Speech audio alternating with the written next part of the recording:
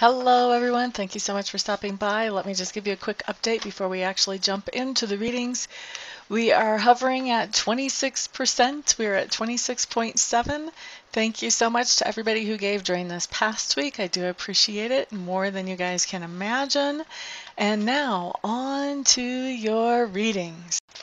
Hello there, Cancer. Thank you so much for stopping by for your weekly tarot video forecast for the week of September 5th through the 11th. What we have coming up for you for Monday is the King of Cups. I do see that as somebody that you will be interacting with on Monday.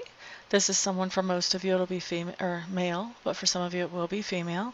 The King of Cups is somebody who really has good control of their emotions, and when I say that, I don't mean that they suppress their emotions. They're very cool about how they're able to handle their emotions, how they're able to feel them, how they're able to express them, they're able to release them when they need to. They just really are very fluent in handling their emotions, fluent and graceful with them. And so the King of Cups, when you're interacting with him on Monday, I do feel like, yes, I know it could be you guys, but that's not how it's coming in. I hear you guys thinking out there already. So the King of Cups is somebody that you're interacting with on Monday, and this is somebody who is very comfortable with their emotions and who is actually sharing his feelings with you about something that is going on in, I feel like for most of you, this is going to be in the lives that you share together. So if you know this person from work, he's going to be sharing the way he feels about something that's going on at work with you.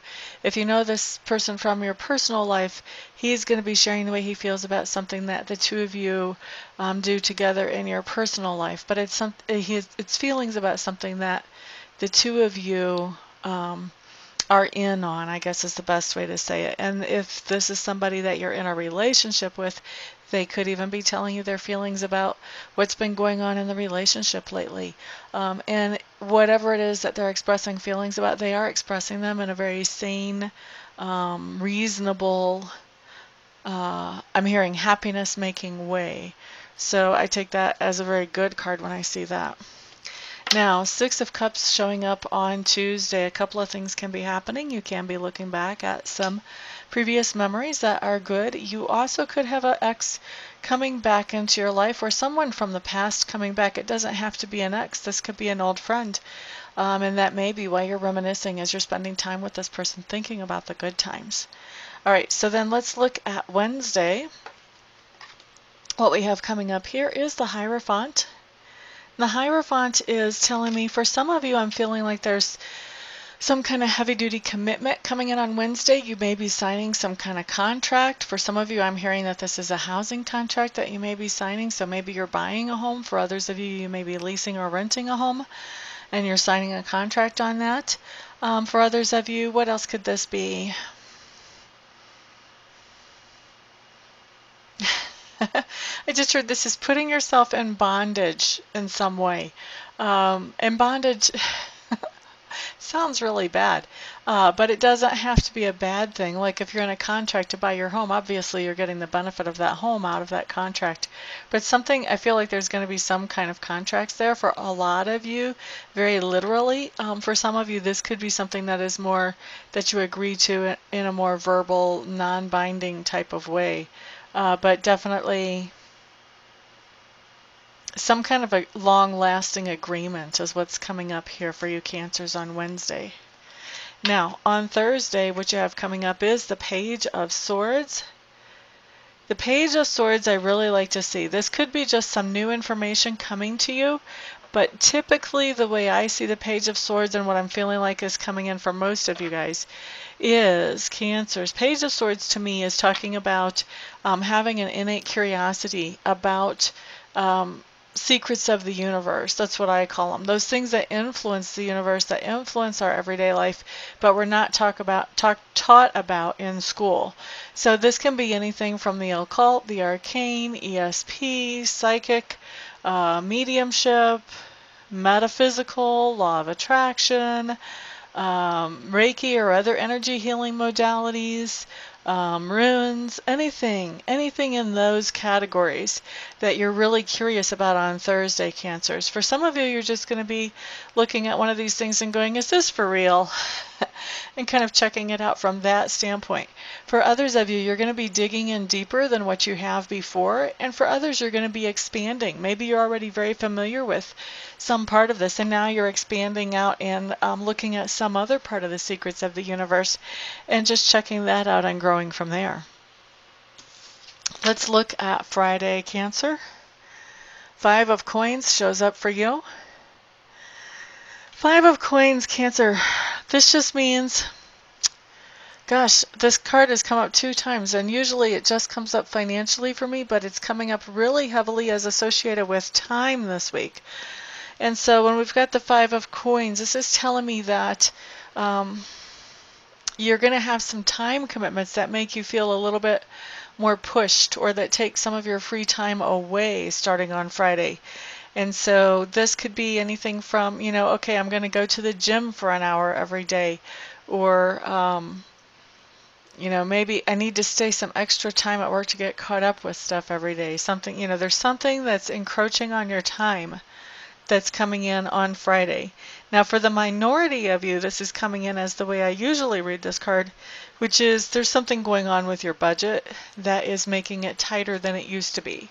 So maybe you're taking on some kind of new payment, or maybe you let one of your side jobs go, or, you know, could be anything like that. Either the money that's coming in is less, or the expenditures going out are more, but either way, it's making you tighten up your budget a little bit. Let's look at Saturday. Oh my goodness. We're just going to look at Saturday and Sunday together because they're surprising. They are surprising. You never know what I'm going to say. All right, so we've got the Empress on Saturday and we've got the Emperor on Sunday. What a powerful couple. What a powerful, powerful couple. Okay, and these are not people that you're interacting with. This is more signifying your energy over the weekend.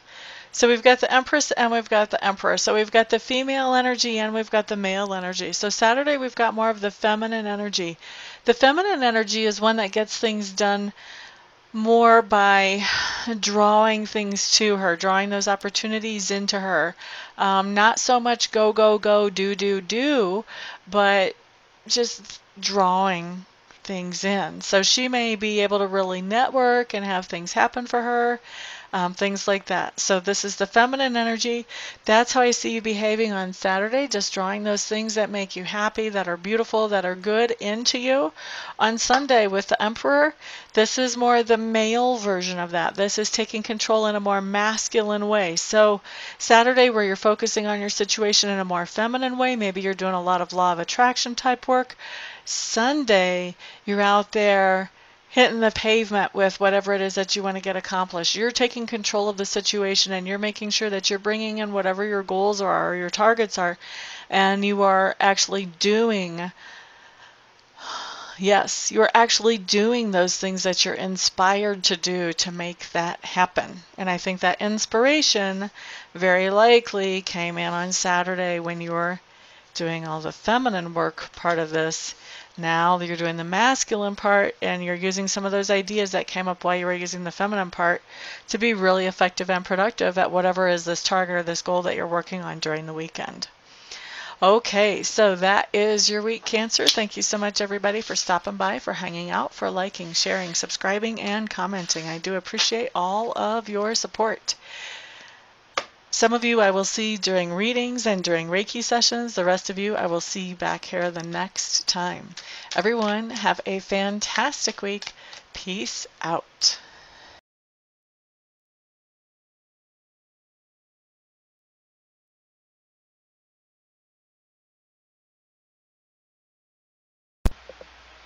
Hello, everybody. This is Amista. And I am coming to you today with something completely different than what you've ever seen here before. Completely different than what I ever thought I would do.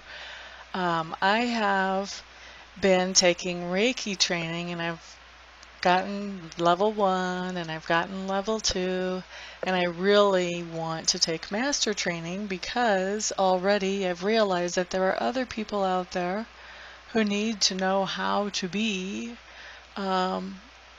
able to do Reiki for themselves, and I'm not qualified to show them that or to teach them that or to pass that on to them or empower them with that until I become a Reiki Master. And so I was looking into a Reiki Master program, and I meet all the qualifications as far as that goes. I've been accepted into the Master program, but the last little bit of money is what I need some help with, and I'm hoping that you guys will help me with that. I need to raise another $3,000 to get myself into the program. And so that's where you guys come in. What I'm doing is I am accepting very happily and very thankfully and very gratefully any donations that you may feel like you would want to give.